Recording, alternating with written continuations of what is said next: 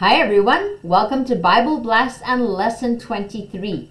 Today we're going to be talking about the invasion of Canaan. Now, I'm going to be playing the part of a few different people today. So if I go off camera, it just means I'm becoming somebody else or we're switching locations. Are you ready? This is after the 40 years of wandering in the wilderness. It says, Moses came and spoke all of the words to the people. And he said to them, I am 120 years old today. I can no longer go out and come in. And also, the Lord has said to me, you shall not go over the Jordan. Joshua, he will be the one that goes into the promised land. And so Moses called Joshua, and he said to him in the sight of all of Israel, the Lord has chosen you to lead the people from here. You're going to take them all across the Jordan River into the promised land.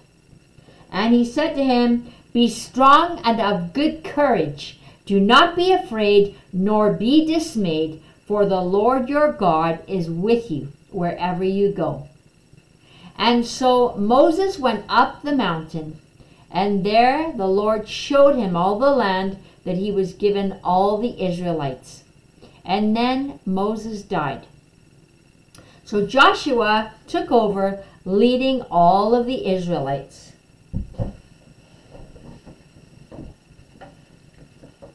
Hey, I am Joshua.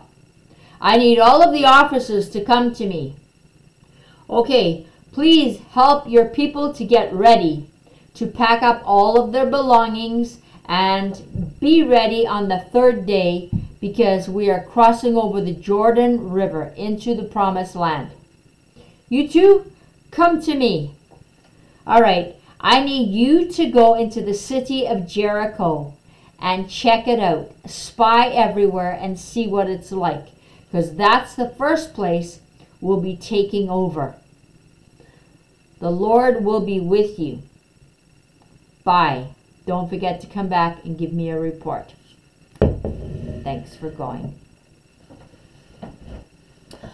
Okay, we've received our instructions from Joshua and we're ready. Okay, those people are going by. Okay, come on, let's go in. I think we can go into the city now. Okay, the walls are pretty thick, but there's still no match for the Lord. Hey, I heard some people talking. I heard them say something about Rahab as being a place where you can get a room. We should go to her house. Hey, there's the sign over there. Come on, let's go. I think people are starting to look at us.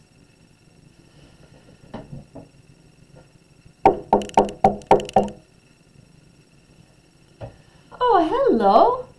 And where are you boys from? You're Israelites? Israelites, quick, come in. I've heard the king of Jericho and the army are looking for you. Are you the spies that everybody's talking about? Oh, you know, I've heard of the one true God. We've heard about what he has done, how he opened the waters so all the Israelites could walk through, and how he drowned the entire Egyptian army. And we've heard about how he provided meat and manna and water for all of you. Everybody here in Jericho quakes in fear because of your God, and we know that he's going to give you this land. Listen, if the soldiers are looking for you, they're for sure going to come to my house. You need to go upstairs quickly. All right, look, there's flax over there. Yeah, good. I'm covering you with the flax. Now you've got to be quiet, because if the soldiers come and they find you, they'll kill you. Oh, no, they're here. Shh, please be quiet. If they find you, they're going to kill me too. Okay, shh, I'll be back. Open up! Open up! I'm coming. I'm coming. Hey, Rahab, weird that the men are here. Bring them out. They were here, but they're not now. They went? When did they go? When it was getting dark? Well, which way did they go? Through the city gates. Okay, where do you suppose they were headed? Back home? All right, we're going to have to go after them and try and get them. Thanks, Rahab. We can always depend on you. We'll keep in touch. Bye for now. Oh, boy. I figured we were dead for sure. Oh, boy, I've got to go check upstairs with the men. Okay, hey. Are you okay? Oh, good. The soldiers are gone. I thought we were dead for sure. Listen, my house is on the wall of the city. Yeah, you should be able to climb down outside the window, but you cannot go back to where you came from. You're going to have to go to the mountain in the opposite direction. You go hide in the mountain back there for 3 days. And after 3 days, the soldiers will have given up looking for you. And then you can go home. But listen, I need you to do something for me. Could you please save my mother and my father and my brothers and sisters and all of the kids? I know that your God is the one true God, and that's why we're all filled with fear. We know that your God is giving you this land. So please, would you save me? What do we have to do to be saved? I need to bring them all here, okay, and warn them not to leave the house. Okay, if they leave the house and they get killed by the Israelites, it's their own fault. Okay, I'll make sure I warn my family not to leave the place. How are you going to find me? If I tie a red cord in the window? Okay, just a minute. Oh, I have a red cord. Will this do? Okay, so this is what it looks like. I'm going to tie this in the window right away. Just let me get a rope for you to climb down. Okay. All right. Tying this up here. Okay, that will hold you. Okay, now listen. You go right there. I promise I'm not going to give you away. I know your life for mine. I won't tell anybody. I believe in your God and I fear him. Okay, careful as you go. Okay, okay. Shh.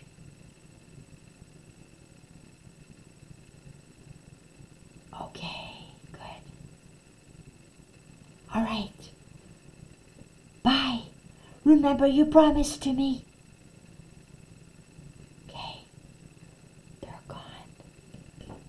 I hope they remember. Oh, I'm afraid of the one true God. I hope he will save me. Bye for now.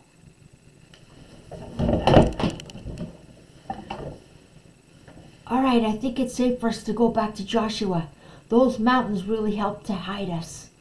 I'm glad that Rahab told us to go there. Hey, Joshua, we made it. We've been hiding in the mountains for 3 days. We stayed in this lady's house. Her name was Rahab. She actually saved us. The whole army of Jericho came after us. We were in so much danger. The soldiers actually came to her house. But she lied and told them that we had already gone, so they went after us.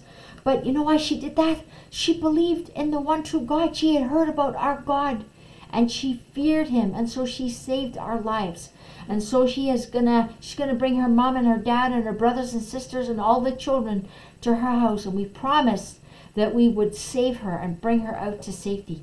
And so we told her to tie a red cord in the window. So that's what we have to look for.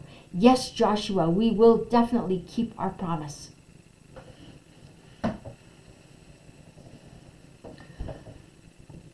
Good job, men. I am pleased with the job that you've done. Well, all the women are packed up. All of the men are packed up. And we're going to be starting our invasion of Canaan. So that's what happened. The spies went to Rahab's house, and because she had heard of the one true God and all of the amazing miracles that he had done, she hid the spies.